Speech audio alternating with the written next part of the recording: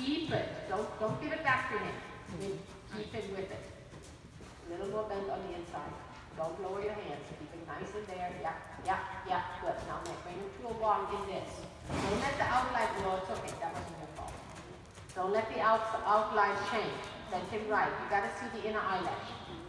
Bend him. Come on. Take your elbow back. It's okay. Don't worry about it. Just raise a little bit.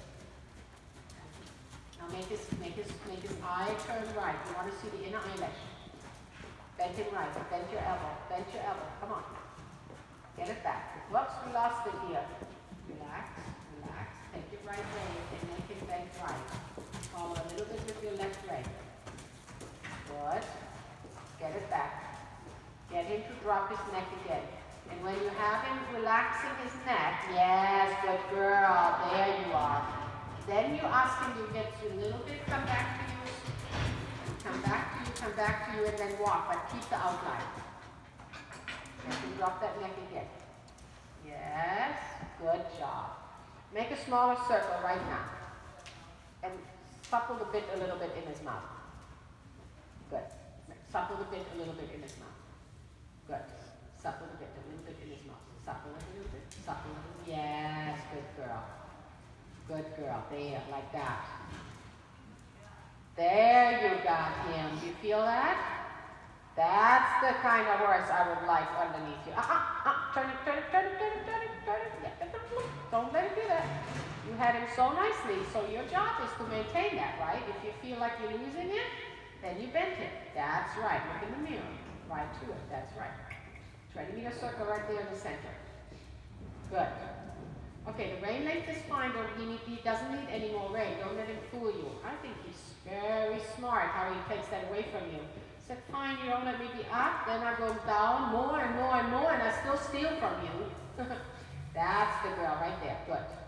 Keep it like that. And now relax your body and go right back. Think about your amputation again. Huh?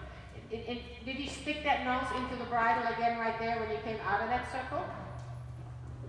Like stuck the nose out into the bridle. Did you feel that? Yeah. So when he does that, you bend him again and you ride another circle and you say, no. Don't come rounding in. Stay soft in your hands. But when he sticks that nose out, I want you to be a little strong for a moment and tell him, no, I'm not giving that to you. And you push a little bit with the leg into that and say, give that up again. So he increased the pressure, what? He pulled on you, right? Yeah. So when he pulled on you, I want you to be a little bit more firm in your body and say, no, you're not pulling on me.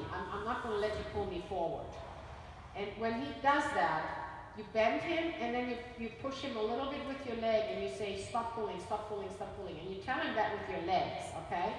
You keep your reins and you say, no, don't pull on me. And your legs say, stop that. Yeah, shorten the reins again a little bit and make him come a little rounder. You had it, girl. Yes, you might have to do a few more circles. Tell him, no, why are you up there again? Come on, come around. Supple the bit a little bit in his mouth, like a little left, right. Supple it. Tell him to drop his neck. Inner bend. So when you want to bend him, he doesn't want to stay on the long side. There, you got it again. Now maintain that. That's good. Now you keep him right there. That's where he needs to stay. Now look up and then ride the long side, but keep him there. So the circle helps you to create that inner bend where you see that inner eyelash. And then if he comes up with the neck, do another circle. I don't care. So every time he comes up, you use the circle to make him round. That's it, good girl. And then when he pulls on you like that, you keep your upper body really firm and you say, don't pull on me. By giving him a little leg and say, stop that. Now supple the bridle. Supple him in the bridle. Say, don't pull on me. And don't